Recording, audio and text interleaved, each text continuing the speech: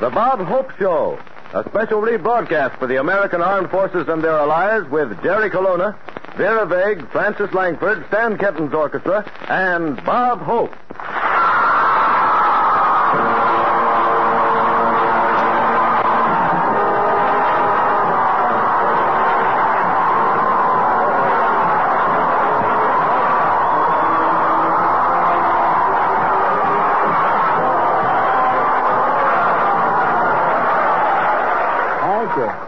Where do I join up? Well, here I am with 1,000 beautiful waves. You know what a wave is? That's a sailor with a flirtation walk. You know that walk the sailors have where they roll from the shoulders? Well, the waves have the same walk with a follow-through.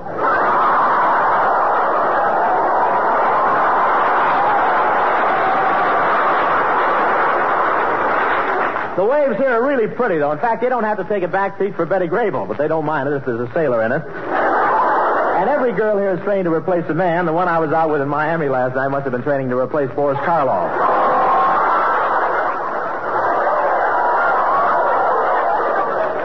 I found out she was an instructor. She must have been. She knew all the answers.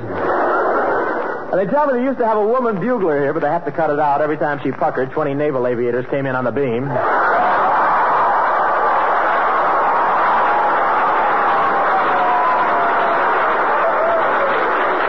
What, you all play the bugle?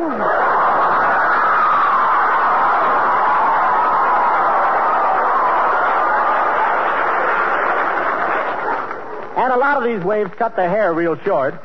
At a distance, they're like a man. When you get close, they're like a woman. And if you get too close, they're like a man again.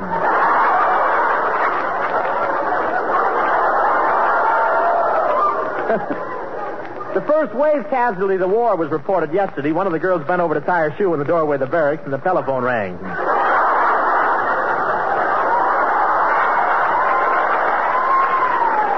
You should see these girls make a dash when the phone rings, when it rings. Yesterday, a soldier called and said, "Hello, Mary." And the wave who answered said, "You'll have to talk louder. She's on top of the pile."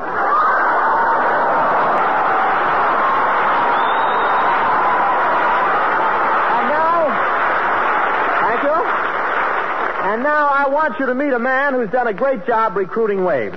Professor Colonna. Colonna?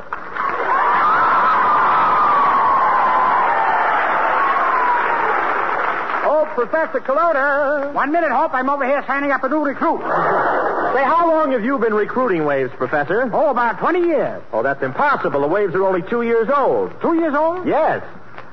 Yeah, big for their age, aren't they? Well, is the Navy satisfied with your results, Colonna? Well, they should be. You know, I even got Gypsy Rose Lee to join. You signed up Gypsy Rose Lee. Well, do you think she'll be a good, able-bodied seaman? You're kidding, of course. But the waves are attracting a lot of interest, Hope. The other day, Frank Sinatra came down to look over the recruiting office. What happened? Nothing. He couldn't pass the physical.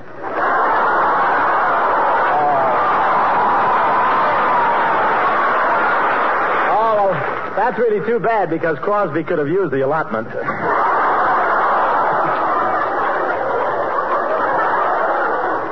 Say, who else have you signed up, Colonna? Well, my father. He just tried to join the waves. Your father tried to join the waves? That's ridiculous.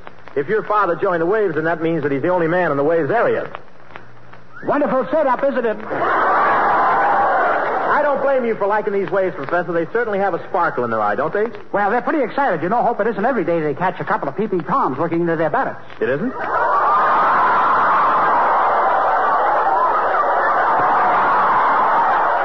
That's only the straight line, you know.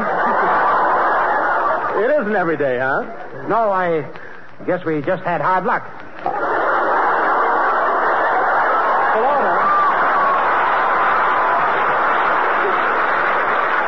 Colonna, are you accusing me of being a peeping Tom? Of course not, Hope. You're no peeping Tom. You're more of a squinting Harry. Yeah. Say, Colonna, did you ever hear strange voices and feel as though you're being hurled through space? Yes. A lot of fun parking in Oriental Gardens, ain't it?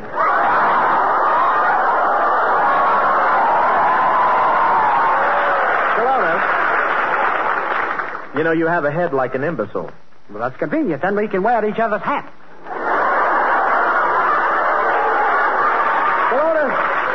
Did you really go out with a wave? Yes, Hope. I asked her for a kiss.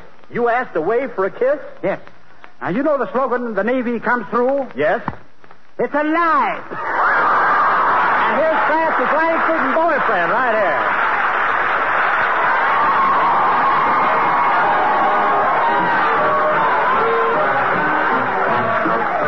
Ducks and geese better scurry when you take me out in the Surrey.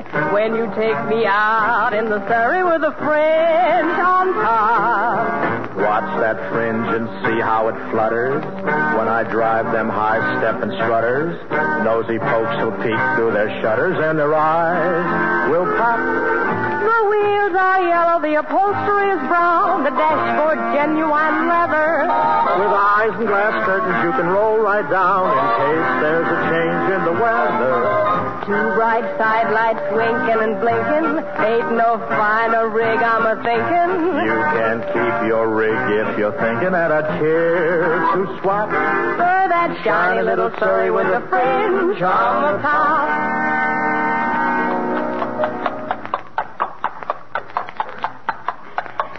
Gee, Robert, it's wonderful riding home in the moonlight like this. Yes, well, Robert, stop breathing in my ear.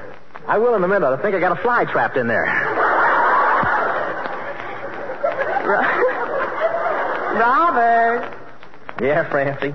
Robert, my mother and father gave me permission to get married. What do you say? Sure, go ahead.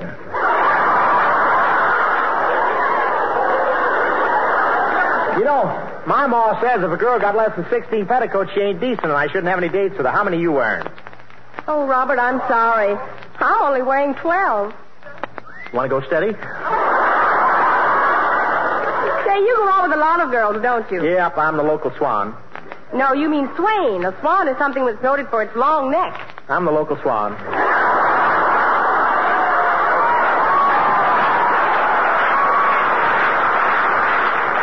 Robert, you look nice tonight. What you got on your hair? Peanut butter.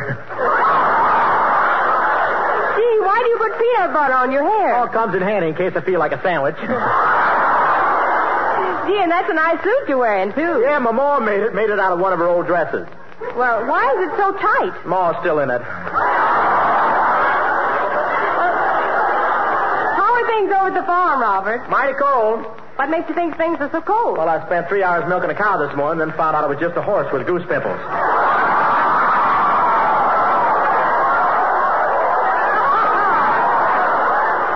What happened to your cow, Bossy? Oh, we're having a lot of trouble with Bossy, Fancy.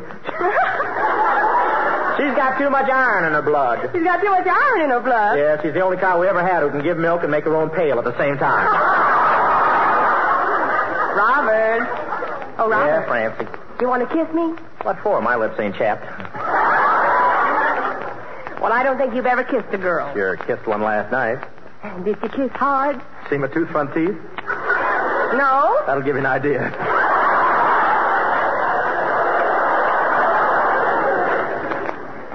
But you won't get me. Can't talk with two front teeth in this. But you won't go out with me anymore. Why not? She says I got too fresh. You got too fresh? Yeah, we were sitting in the back of the buggy, and you know what I did? What? Snapped my suspenders at her.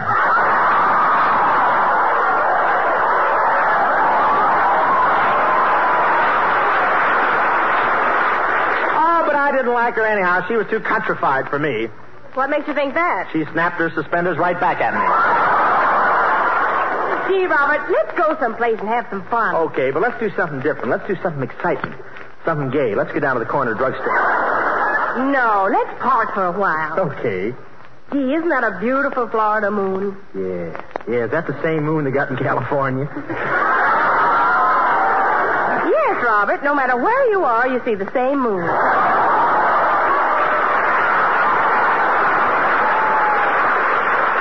My, but you're smart, Robert. Yep, in school I always got 100%. You must have had something on the ball. Nope, had something on the teacher.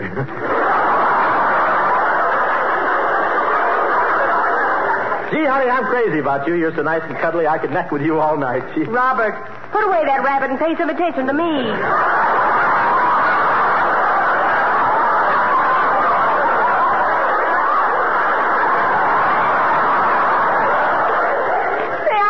You care for me anymore, Robert. Why not? You've been going out with waves. Well, what makes you think I've been going out with waves? Well, you've got lipstick on your collar, and it's shaped like an anchor.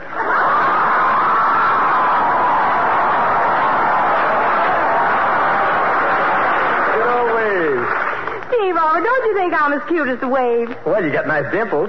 Dimples? What's a dimple? That's a pucker that went AWL. Oh, we've been riding a long time, Franny. Better stop at this horse trough.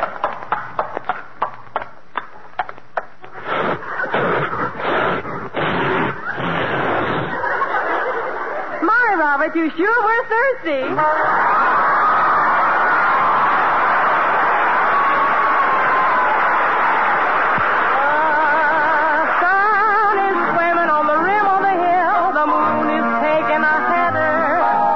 Just as I'm thinking all the earth is still, a lark will wake up in the meadow. Hush, you bird, my baby's a-sleeping. Maybe got a dream worth a keeping. Whoa, you teen, just keep a-creeping at a slow clip-clop. Don't you hurry with the Surrey with a fringe on the top.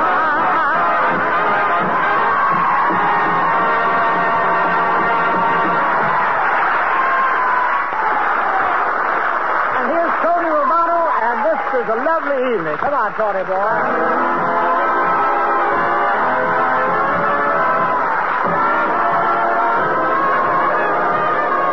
This is a lovely way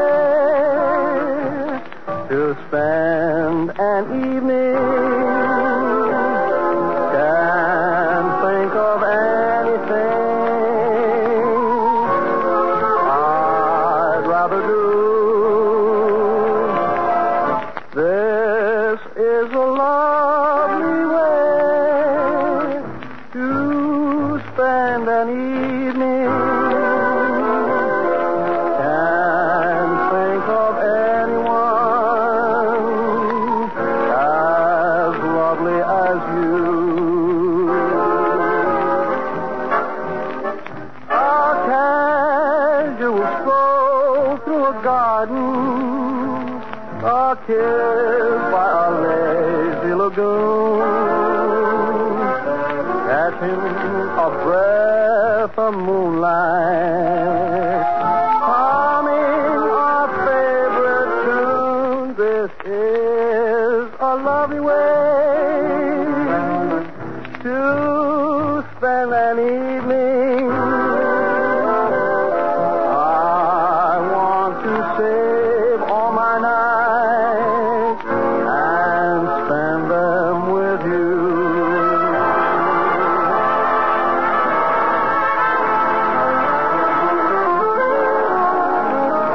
A casual stroll through a garden, a kiss by a lazy lagoon, catching a breath of moonlight,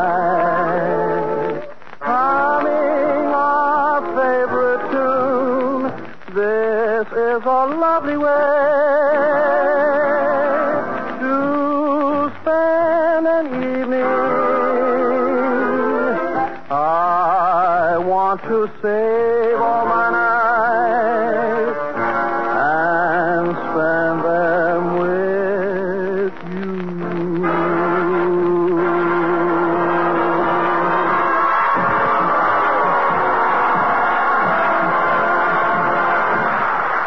Well, Bob and the cast have had a wonderful time here with the Waves at Jacksonville Naval Air Station. And now, before Bob leaves the lovely state of Florida, he decides to look around for something to take back and show the folks in California. Hiya, babe. He keeps looking. Yes, this has been a great visit, but while this state is really a tropical paradise, there are some things in Florida that are definitely on the fantastic side. Well, it's Vera Vague.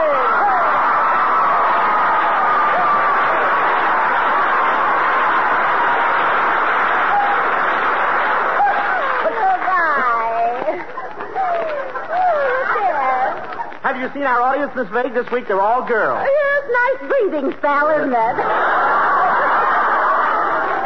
Miss Vague, have you seen some of the sights in Jacksonville? Oh, yes, Mr. Hope. I spent all day yesterday on the sightseeing bus. Well, did you go very far? No, the driver kept pushing me off his lap. Oh, yes. You have quite a glint in your eye tonight, Miss Vague. You've been doing very well down here, haven't you? Oh, wonderfully, Mr. Hope. I was out myself on the beach last week, and a handsome naval aviator came over and buried me in the sand. Well, that sounds very romantic. Did he try to see you again? No. I waited 3 or 4 days, nothing happened, so I finally dug my way out.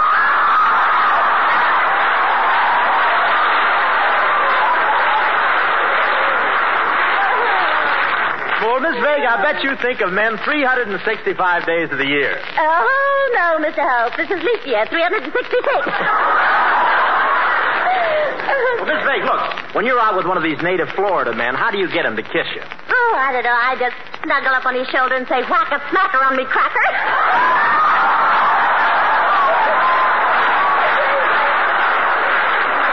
You know, I'm getting to be a regular cracker myself, aren't I? You look like the whole barrel. Bless your heart, Peninsula Puss. You know, that was such a lovely gesture to Florida you made when you arrived, draining the water on your brain and putting in orange juice. Mr. Hope, come here. Uh-huh. Will you tell me, is there really a fountain of youth here in Florida? Oh, of course. Why, when you went to school, didn't you read your history? No, there was a handsome boy in the next seat, and I was too busy making it.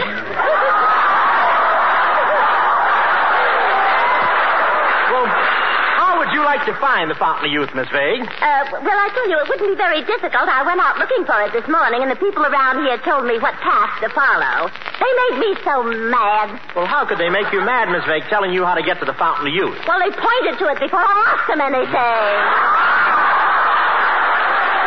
I think the whole thing's a lot of nonsense, Mr. Oh, Hope. it isn't, Miss Vague. Why, only last week my grandmother drank a glass of water out of the fountain of youth. Well, did it make her young? Well, I don't know if it made her young or not, but this morning my grandfather sued for a divorce and named Henry Aldrich as correspondent.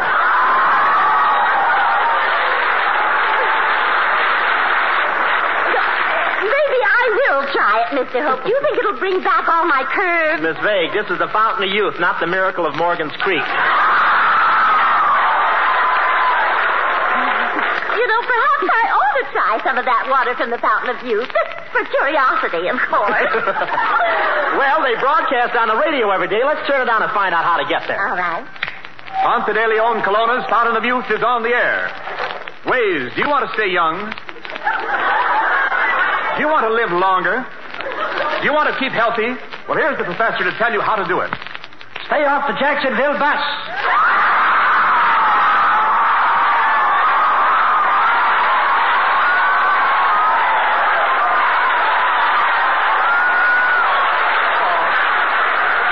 Oh, nothing like a good local, is there? Girls, are you married to some rich guy who's too old for you? Well, give him one drink of this water. We'll split the insurance. Remember, folks, rush right down here to the Fountain of Youth. Only a small fee per glass, and if it makes you too young, don't worry. We furnish transportation home and free diapers. Now, here's how to get there, folks. Take Route 23 and go out 1 mile. Then turn right, then left, right, left, right, left. What do you know? I've been drafted.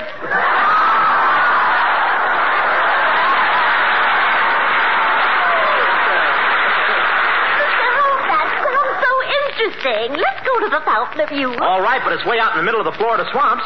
Say, just what is a Florida swamp? Well, that's where the California rain spends the winter.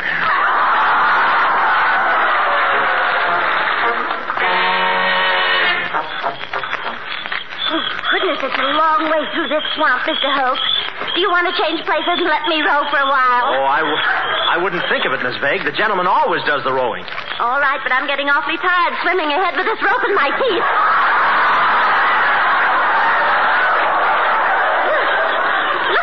Running through the swamp. Chloe! Come on, Chloe. I ain't got time to fool around. Who's that? That's a sailor with a 4-hour Liberty Pass.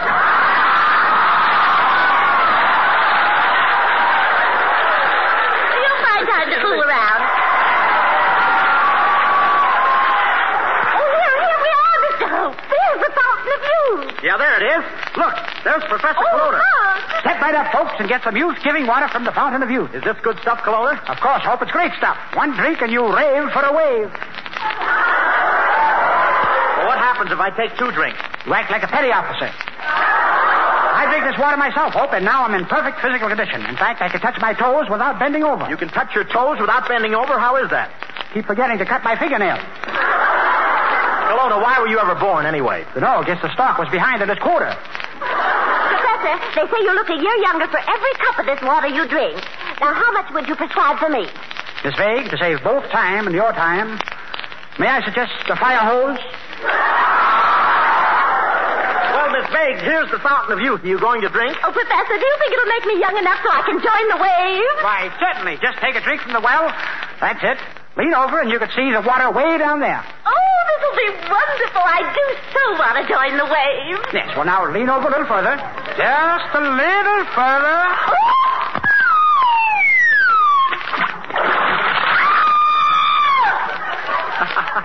She joined them.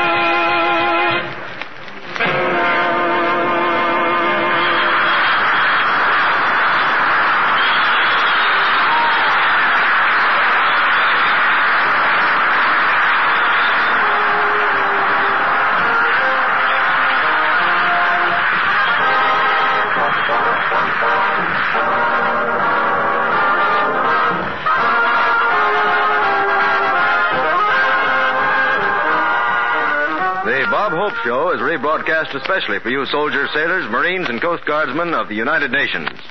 Now, Stan Kenton, Bob's music master, steps up baton in hand to lead his orchestra in a musical after show. Okay, Stan, take over.